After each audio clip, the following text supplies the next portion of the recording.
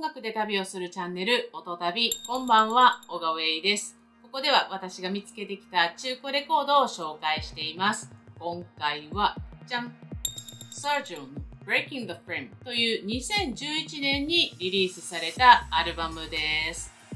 Surgeon というのはイギリスのアーティスト、アントニー・チャイルドの別名義です。はい。もうまずこのグラフィックが気になって手に取りました。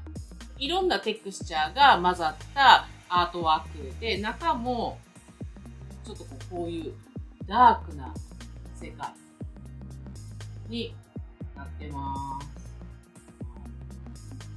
まさにこのグラフィックが表現しているような混沌としててハードで退廃的なサウンドでめちゃくちゃかっこいいです。では好きな曲をピックアップしていきます。まずは A2 の Transparent Radiation という曲。この曲を聴いた瞬間に、このアルバムめっちゃいいはずって確信しました。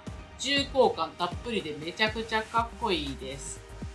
ほんとこの中の方のこのグラフィックのようなダークで、巨大な迷路の中に迷い込んでしまったかのような気分になります。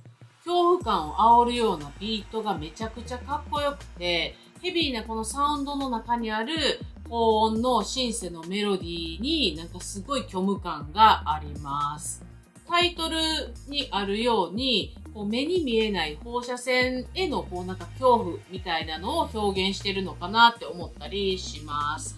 ちょうどこのアルバムがリリースされたのが2011年で、日本の東日本大震災があったのも2011年ということで、原発事故がすごく問題になったので、それをちょっと表現しているのかなって思ったり、後からこのタイトルがリリース直前で付けられたのかはわかんないですけど、そんな感じがしました。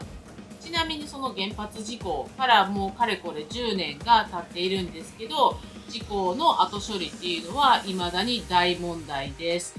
ただニュースではあまり取り上げられません。で、B1 の The Power of Doubt という曲。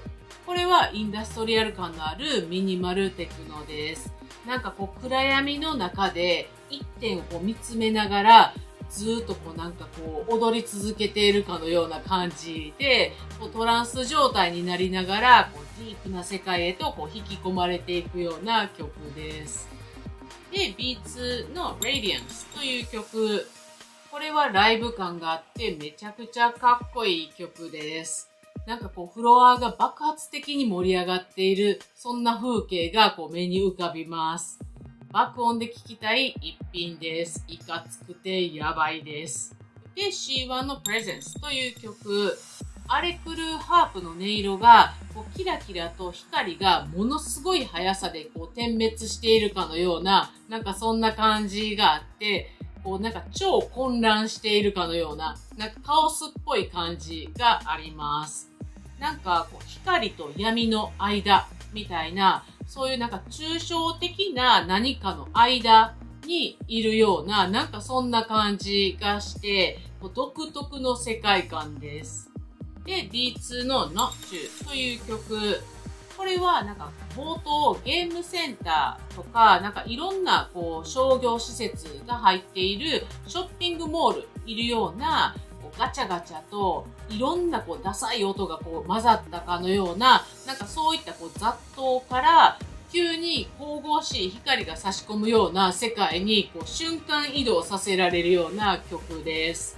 小汚い現実から急に天国へと昇天していくかのようなすごい締めの曲です。斬新です。